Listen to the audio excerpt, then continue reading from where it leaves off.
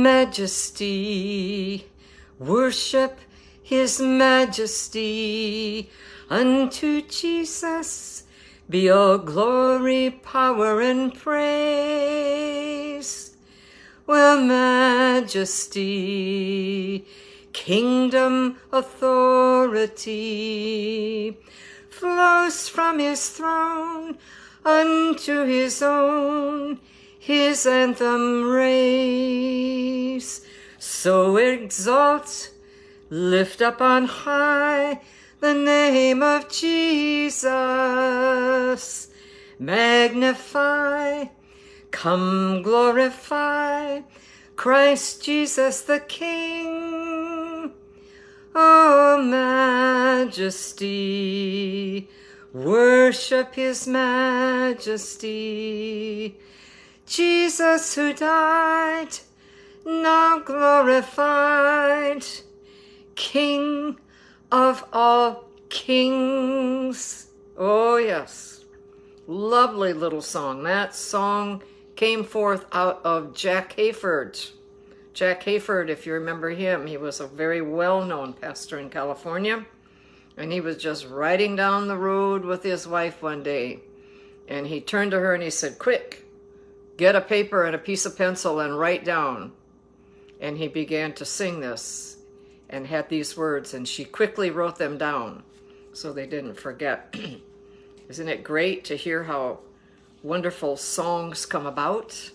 They come about just like that, usually. Well, welcome to the reading of a Word of God on this beautiful brand new day. I don't know about you, but I have enjoyed a gorgeous sunset, all kinds of shades of morning glory, just beautiful, on this July 7. July 7. This was the day in 1977 when Sammy and I renewed our marriage vows at 7:30 in the evening. And it was a wonderful time, a wonderful time. So we are continuing on here on July 7th with 1 Chronicles. We are up to chapter 4, picking up with verse 5. Chapter 4, picking up with 5. Aleph Divrei Hayamin is how you say it in Hebrew. And it's kind of fun to learn a few things. And we just bless and love our dear brother Scott Paddock, who comes occasionally when he can and always gives us some wonderful spiritual nuggets. So let's see what's happening here in this passage, okay? And Asher, the father of Tekoa, had 2 wives, Helah and Narah. Narah bore him Ahuzam, Heper, Temani, and Ahashatari. These were the sons of Nerah. The sons of Helah were Zeret, Zohar, and Ethnan. And Koz begot Anab, Zobeba, and the families of Aharel, the son of Harum. Now Jabez was more honorable than his brothers, and his mother called his name Jabez, okay? And it means he will cause pain. Because I bore him in pain is why she named him that. Must have been a very hard labor. And Jabez called on the God of Israel, saying, "Oh, that you would bless me indeed and enlarge my territory, that your hand would be with me, and that you would keep me from evil, that I may not cause pain." So there you have it. He did not want to have his name come to pass, and that would be hard to have that name, wouldn't it? So God granted him what he requested. Shelob, the brother of Shuha, begot Meir, who was the father of Eshton. And Eshton begot Beit Rapha, Paseah, and Tehana, the father of Ir-Nahash. These were the men of Rekah. The sons of Kenaz were Othniel and Sarai.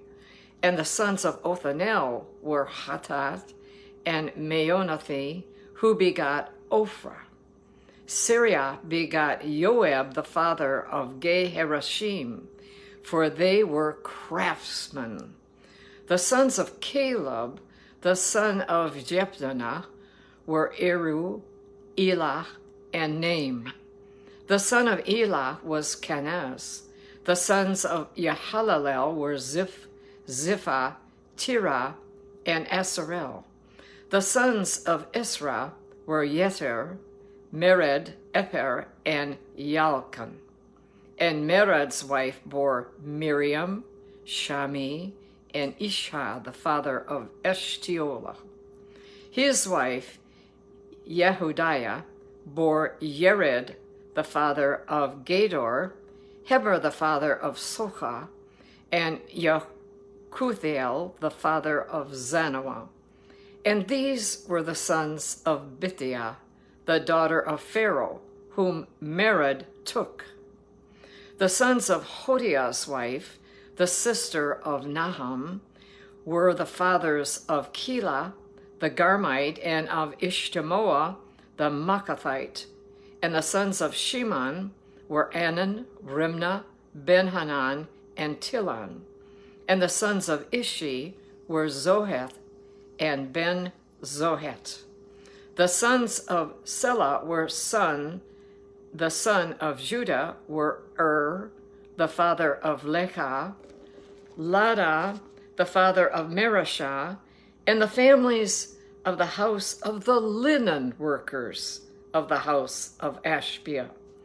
Also Joachim, the men of Chezubah, and Joash, Serap, who ruled in Moab, and Yashobi, Lehem. Now the records are ancient. These were the potters, and those who dwell at Nataim and Gederah. There they dwelt with the king for his work. The sons of Simeon were Nemuel, Yamin, Yarib, Zerah, and Shaul. Shallum, his son, Mibsam, his son, and Mishma, his son. And the sons of Mishma were Hamuel, his son, Zachor, his son, and Shimei, his son. Shimei had 16 sons and 6 daughters. Wow. But his brothers did not have many children, nor did any of their families multiply as much as the children of Judah. They dwelt at Beersheba, Moladah, Hasar, Shaul, Bilhah, Esim, Tolad, Bethuel, Hormat, Ziklag, Beit Machabot, Hazor, Shushim, Beit Beri, and at Sharaim. These were their cities until the reign of David, and their villages were Etam, Ain, Rimmon, Tochen, and Ashan, 5 cities, and all the villages that were around these cities as far as Baal. These were their dwelling places, and they maintained their genealogy.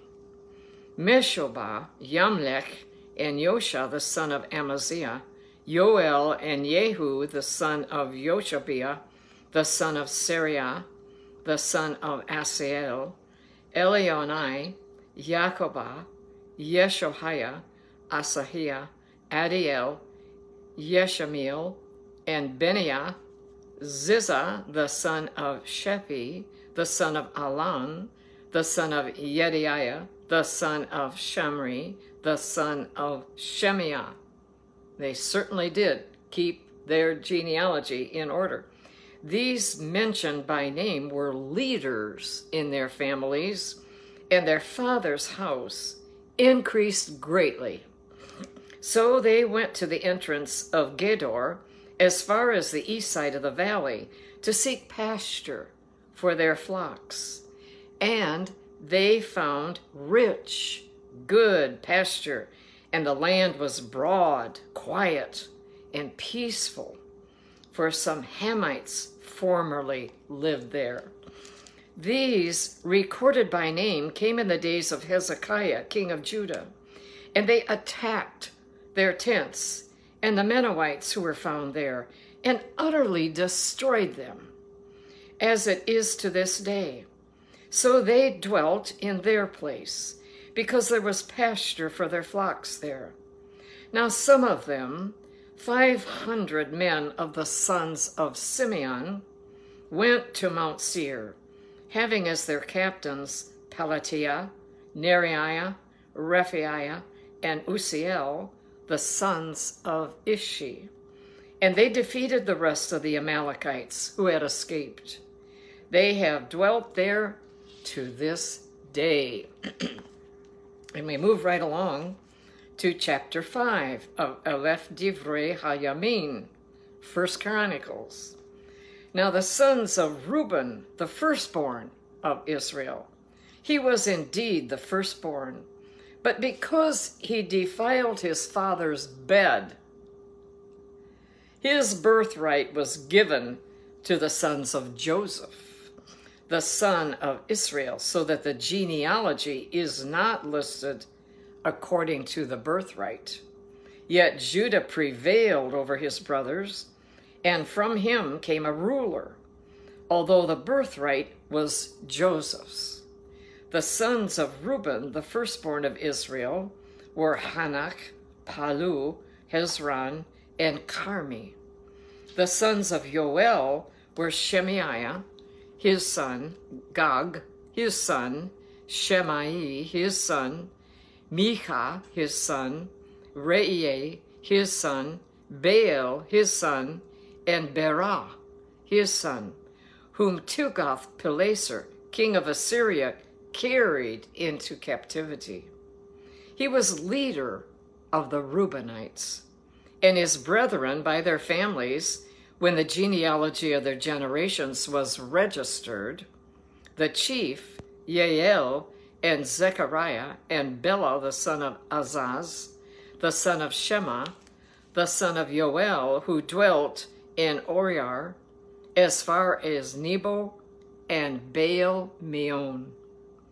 Eastward they settled as far as the entrance of the wilderness, this side of the river Euphrates, because their cattle had multiplied in the land of Gilead. Now in the days of Shaul, Paul, they made war with the Hagrites. Well, I don't know if they said Paul or not back then. Shaul. War with the Hagrites, who fell by their hand. And they dwelt in their tents throughout the entire area east of Gilead. And the children of Gad dwelt next to them in the land of Bashan as far as Salcah. Yoel was the chief, Shapham the next, and then Yani and Shaphat in Bashan.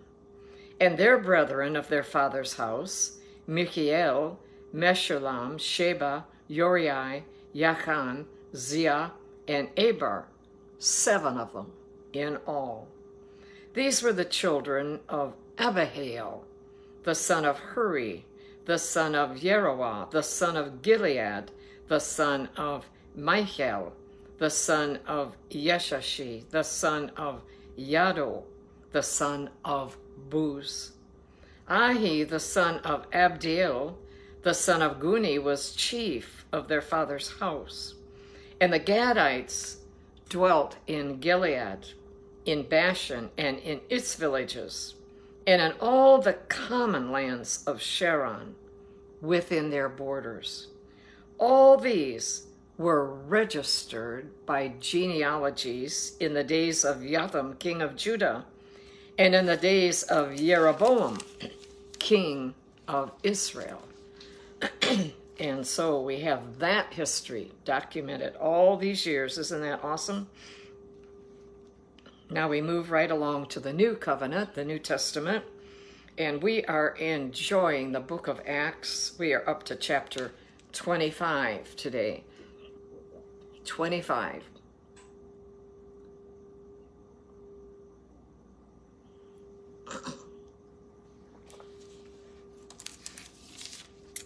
And continuing with this exciting story, Now when Festus had come to the province, after 3 days he went up from Caesarea to Jerusalem. And then the high priest and the chief men of the Jews informed him against Paul. And they petitioned him, asking a favor against him, that he would summon him to Jerusalem, while they lay in ambush along the road to kill him. But Festus answered that Paul should be kept at Caesarea, and that he himself was going there shortly. Therefore, he said, let those who have authority among you go down with me and accuse this man, to see if there is any fault in him. And when he had remained among them more than 10 days, he went down to Caesarea. And the next day, sitting on the judgment seat, he commanded Paul be brought.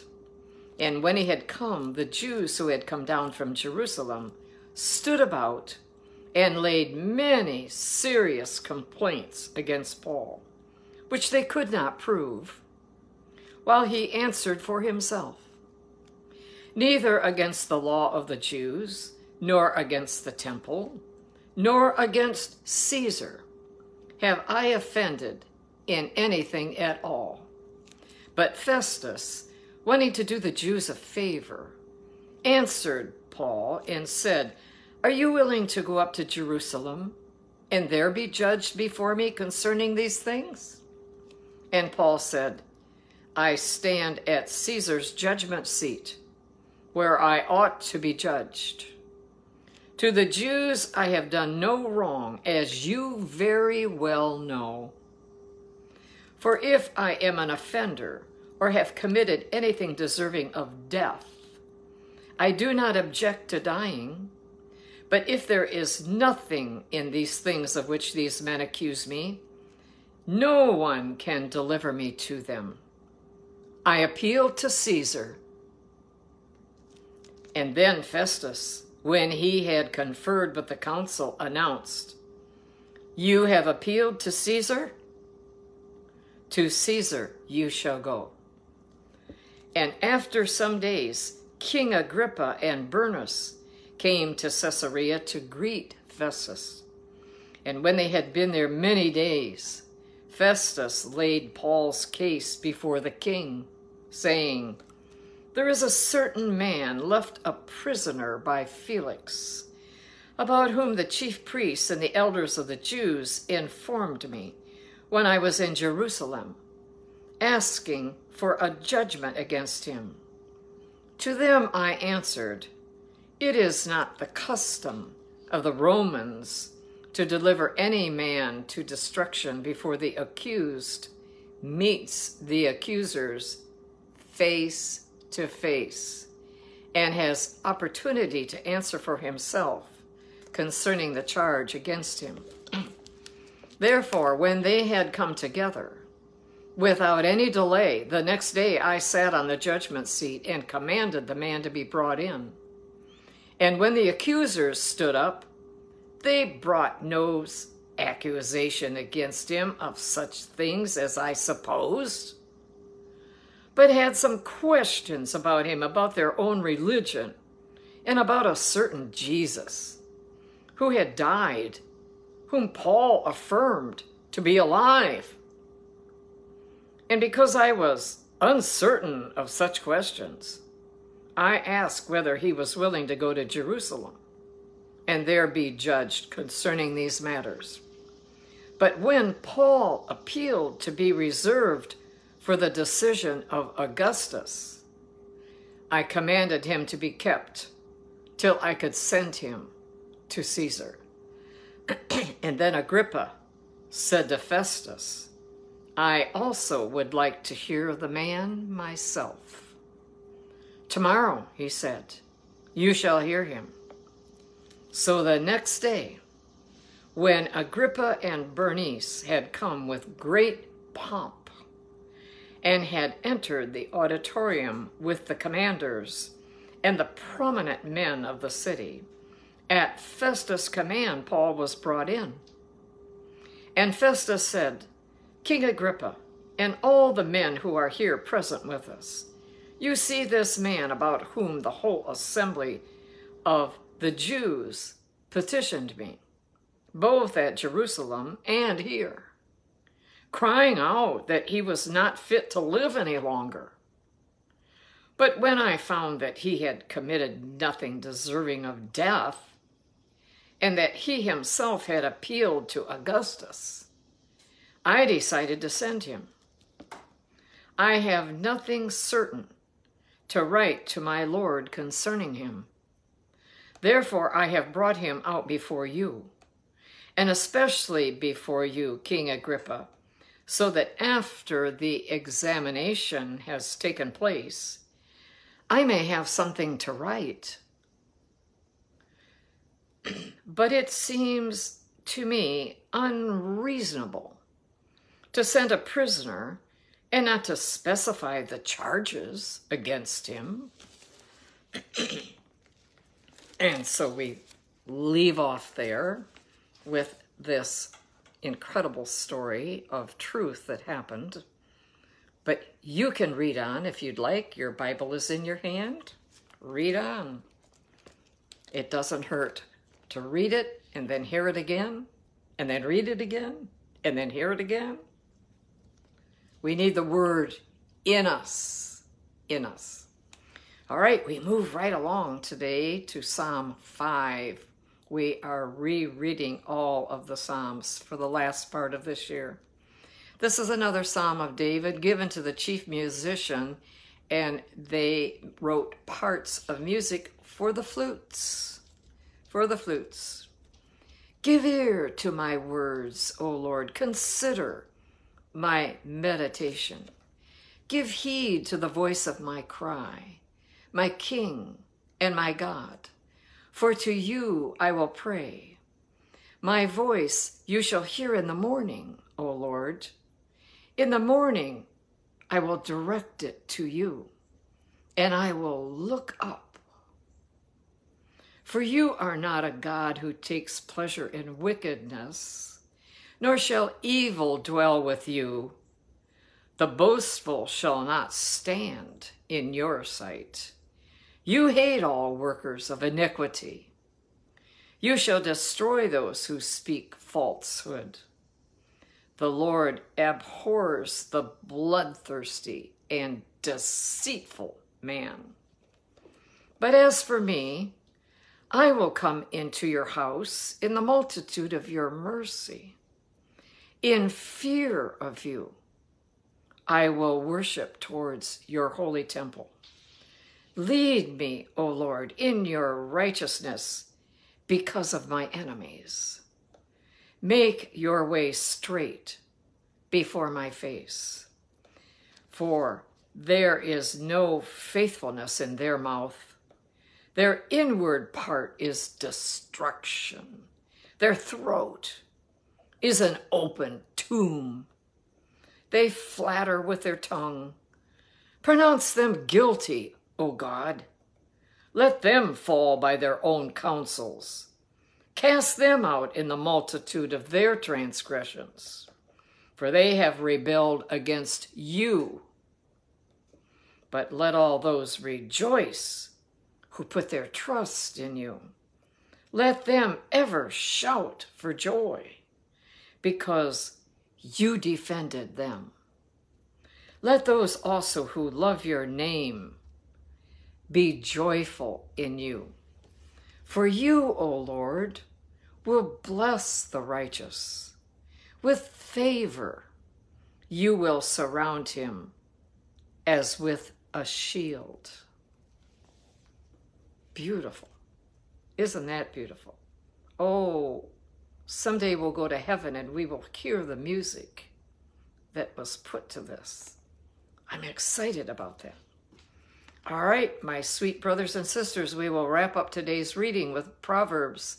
We are still in chapter 1, repeating the Proverbs also for the second time. Proverbs 18, verse 19, not 1. Proverbs 18, verse 19. a brother offended is harder to win than a strong city.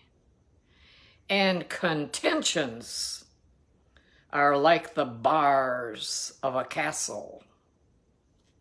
Wow, what a description. And very true. It's very hard to win your brother back once you've offended him. He is a little cautious about you now. And a whole bunch of contentions are like the bars of a castle. So true. All right, my precious friends, let us take time here to give thanksgiving and to pray. Precious, wonderful Father God, how you have blessed us today. We want to thank you for your word, your never-ending word that is firm. You have spoken it, and it shall not pass away. It shall continue. And we want to bless you and thank you for your precious, only begotten Son, Jesus, Yeshua, who you gave to us, who bravely said that he would bear our sins on the cross. And he did. He did, and suffered greatly, and bore our sins. And for that we are forever humbled and grateful.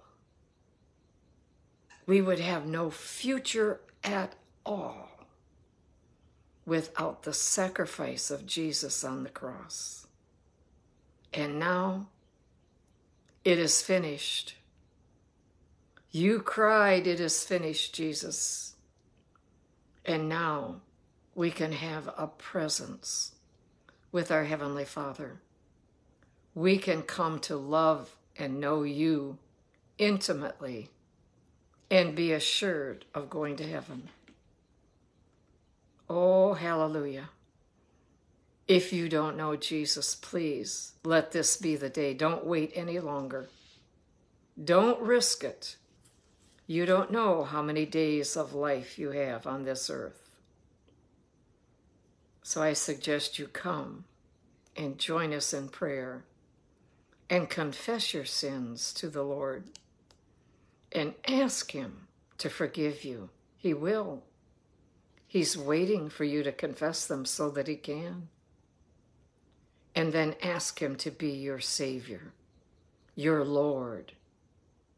And he will direct your life in wonderful ways. You don't want to miss it. Don't put it off. Just say a simple prayer to him. Ask him to come in. Father God, we're asking for peace in Jerusalem. We pray for peace within your city that you have chosen, where you said your name will be there forever. Precious Father God, let peace rule and reign within her city walls, all of the outskirts, Father, particularly by the borders of other countries, where it's so dangerous. The enemy is trying to destroy them by throwing things. And we praise God that you've given them a wonderful invention called the Iron Dome that somehow miraculously catches missiles in the air and destroys them before they ever harm anyone. Wonderful, wonderful, wonderful. Thank you for this, Lord. Thank you for the wisdom that you have given your people. Father God, we ask for a special anointing and blessing upon Prime Minister Bibi Netanyahu, a brave, wonderful warrior and soldier for you, already tried and proven true. Father God, let him receive answers from you for every issue that is presented before him.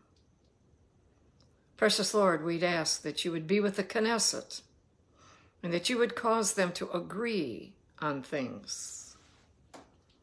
We give you praise and honor and glory for putting peace in their hearts. Peace. We give you praise, Lord. We thank you for all the tourists that are there. And we'd ask, Lord, that you would put your right hand of protection over all of them, the whole country. And we will give you praise and honor and glory. Lord, anoint those who are digging and digging to find the truth of the past, to find great relics. Show them, Lord, where to dig, where to be. Supernaturally show them. And let the world be amazed at what they find. Father God, I hold up America to you. Others are holding up their countries, countries of their ancestors, countries where maybe you were born. We'd ask, Lord, that you would hear their prayers, that you would hear the prayers for their leadership of their countries, whatever the problems are, and their thanksgivings for whatever is really good. And Father God, we'd ask that you would take down this absolutely ridiculously evil presence that we have in our White House. I mean, they found cocaine. I mean, things are just, it's an abomination. It's an absolute abomination. The shame of this man who was never duly elected president set his own self up. And Lord, I'd ask that you would deal with Mr. Obama and Mr. Soros and all those involved in plans of destruction. Deal with them, precious Lord. We lift up prayers. We lift up prayers that America be saved, to be the republic that she was made by your hand of blessing. Hallelujah, Lord. We want this country to be of the people, for the people, by the people. By the people. The way our Constitution is set up. And so, Lord, we hold up our Constitution. And we are grateful. We are grateful for what it says. And we'd ask, Lord, that once again it would come to the forefront of the knowledge in the eyes of all the people of America, that we would take time to read again what was written and proclaimed. Many of those ancestors even died bringing it forth for us. Let us take responsibility for keeping it intact. Lord, I thank you that you will hear all the private prayers of all of your sons and daughters, all the issues that are on their hearts, all the people who they are praying for salvation, for healing, for deliverance. We hold them up to you, Lord, and we give you praise and honor and glory. And last but not least, I hold up to you, Lord, President Donald Trump and his family and those who served him in his time. And Lord, I'd ask that you would restore to him what was cheated, what was stolen. Restore to him, Lord, tenfold. And we are believing, Lord, already. We are praying for the coming elections, that there would be people stationed in every position who will carefully watch that things are done according to the way they should be. One ballot put in a box by one person and counted accurately. Please, precious God, preserve the hand voting of people who are citizens and bravery to turn away those who try to cheat and aren't citizens. And we will give you praise and honor and glory. In Jesus' mighty, powerful, and wonderful name, Lord of lords, King of kings, soon to break through the clouds and come the second time. And when he rules and reigns the world, it will be awesome. Hallelujah. Have a great